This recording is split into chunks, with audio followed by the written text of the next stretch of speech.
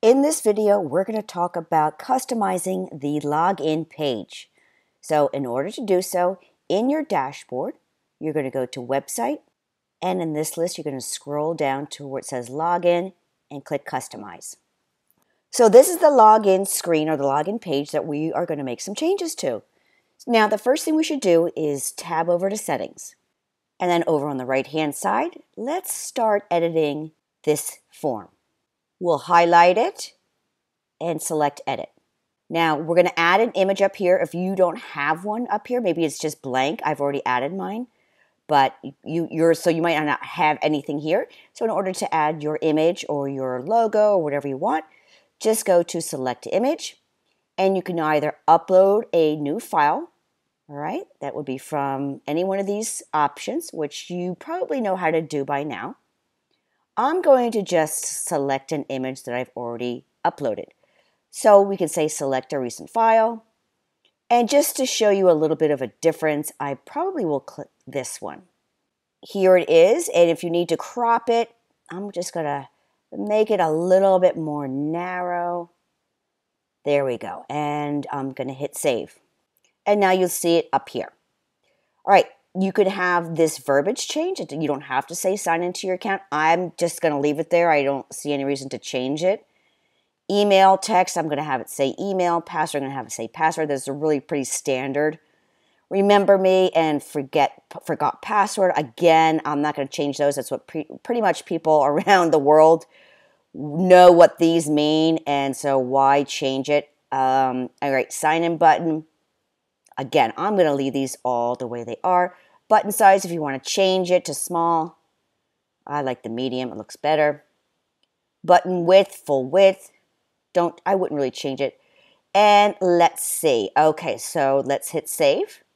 All right, so nothing really showed up other than the image. And again, if you don't see your image, it's probably because this is not checked. So just check that. Okay, now let's go back to our options in our settings. You can upload your Favicon. I just have my little face here, but in order to do that, you can hit select. Now, it does take some time for the Favicon to show up, or Favicon. So I'm just going to, again, select a recent file. And I have this little icon that I use a lot. And you can crop it as needed. Obviously, it's not the right resolution. So I'm just doing this for this course sake. All right, so again, make sure it's 32 by 32. And hit save. All right, let's continue with the customization by clicking on the back button. And let's go to typography. Here we can change the color. So if we don't want this dark color, we can certainly lighten it up a little bit. But again, unless you have a really strong reason to changing the colors, I would just leave it. Yeah, of course, if you have a font in your brand, change that. I had already changed this. I happen to love this one, Montserrat. And you can leave it as normal or bold. I'm going to leave it as bold. Open sans is really the text in here. Hero section, header size, I wouldn't really worry about that.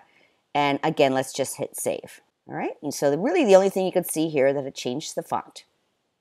All right, now let's go back, continue on, and we're going to color scheme. Here's where we can customize the color of this button. So we can do, you can also do this by clicking edit, but first let's do this. Okay, first we're gonna do this. I'm gonna change it to this lighter green. Again, if you have a specific brand color and you have the hexadecimal code or the hex code, you can add it here or you can use the slider. Okay, so let's say we've got that thing going on, and that's going to be our button color. All right, now offset, I'm going to leave these other ones as is and hit save.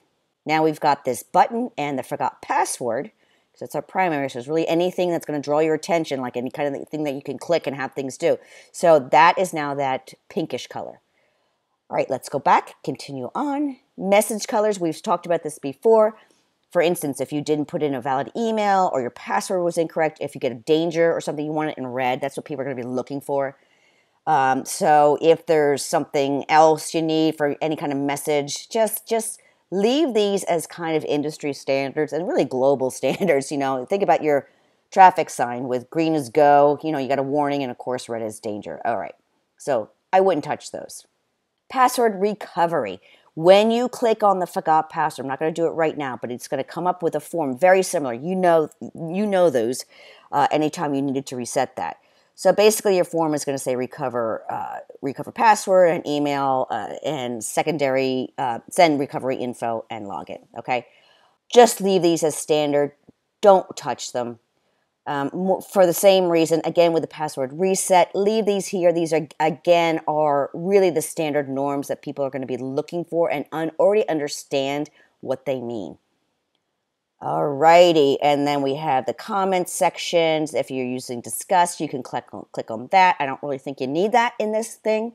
And for general appearance, if you want to change the page background, by all means, go ahead. You can have a nice picture in the background. I don't think I have one readily available, but if we just want to change the page color. So maybe I want to match my branding a little bit. I'm going to do that. Maybe I'll click in here and I'm going to drop the opacity so it's not so green. And I'm going to hit save. And then you'll see that the background has indeed changed. Okay, leave the container width as the default.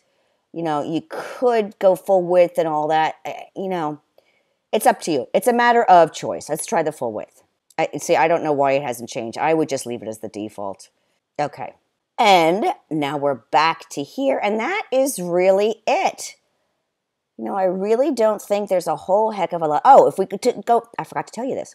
If you're going to click on the edit button over the sign in button, again, you can sign into your account, change the stuff here that we already talked about, change the button style. We've talked about this, so it's really nothing different. Again, it's one or two. There's a couple ways to access. You can edit this here, or like we said in the beginning of this video, hover over the entire thing and click the main edit button. Alrighty, that is how you customize the student's login page. All right, I will see you in the next lecture.